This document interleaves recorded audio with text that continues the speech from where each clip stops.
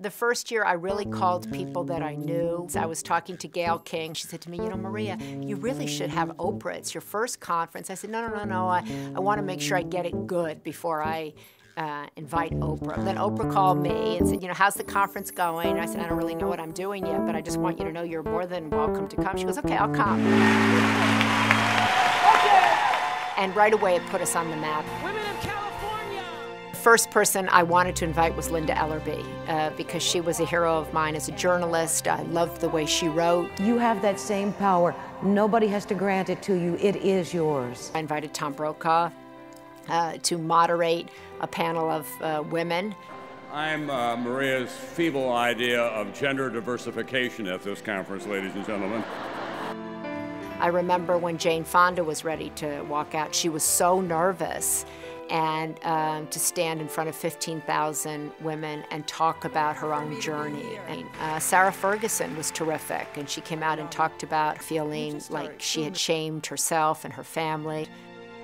It's a deep conference. It's inspiring. People have really transformative experiences at the conference.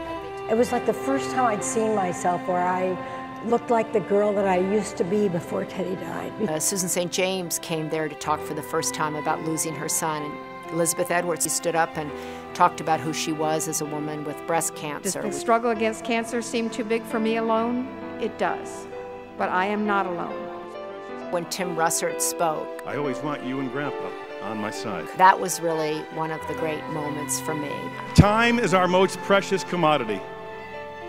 You never get it back. I'd known him for a long time, but I never saw him kind of that vulnerable. The Ingenuity Condoleezza Rice conversation, that was one of the best conversations. Certainly one of the best conversations was Barbara Walters talking to Justice Sandra Day O'Connor. And it was funny because Barbara Walters had wanted to interview her for many, many years, and she had been avoiding Barbara Walters for many, many years. I didn't know that at the time. There is one question that I think everyone wants to know, Justice. What do you wear under those robes? Well, whatever I want. It's not going to show.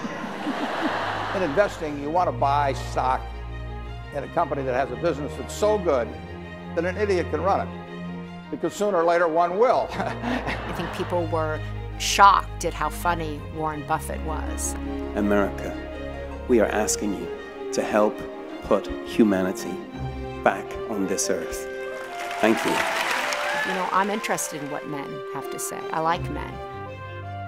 I've used the conference to really work out my own journey. I talked about losing my job and losing my identity, losing my paycheck. I always had a great relationship with my mother, but it certainly changed as she got sick, and I spoke a lot about that. My mother fractured her hip at 4:15 this morning.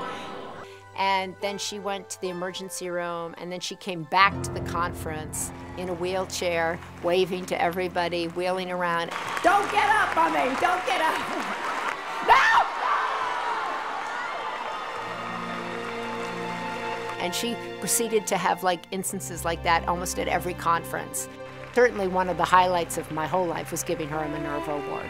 I can give you, in return for this award, that gift is the gift of my daughter, Maria. Well, Gloria Steinem is a trailblazer, and I don't think we would be where we are as women if it weren't for Gloria Steinem. I was so thrilled to be able to honor her with the Minerva Award. Same with Billie Jean King. I grew up watching Billie Jean King. I thought I could beat any boy because Billie Jean King did, just the same way Sally Ride. She changed the way young girls can dream about being an astronaut, about math and science. The Minervas are always just incredibly inspiring and moving. I invited the Dalai Lama the first year, I invited him the second year. So I went to India and I took a little plane and I went up to Dharamsala and I invited him personally, and he goes, okay, I will be there. All of these things are trying to accumulate things. How? Kind of halfway through the interview, he put on a little visor. But how do you achieve a simpler, quieter? You have to take off the hat. What's with the hat? How's that? The beard. And I was like, oh my goodness, what is he doing? What's in the hat? Oh, no, because you see very strong light. Oh, okay, okay, No. put it on, okay. Oh. Spouses of presidential candidates. Mrs. Obama, she sat on the stage the last time as a very little-known wife of a senator from Illinois. Mrs. Obama comes back as the First Lady of the United States of America. I love this conference. I love growing it. First, we added the Night at the Village, which was a huge success for women to come to connect. Then we added a day of health, wellness, and transformation. This year, we brought the Modern House Call to women of California. Free medical care to women who have none. Free financial care and services to women who have none. And we added the March for Alzheimer's. Thousands of people signed up to help us find a cure for Alzheimer's. You really come out of here wanting to live a different life and walk a different road.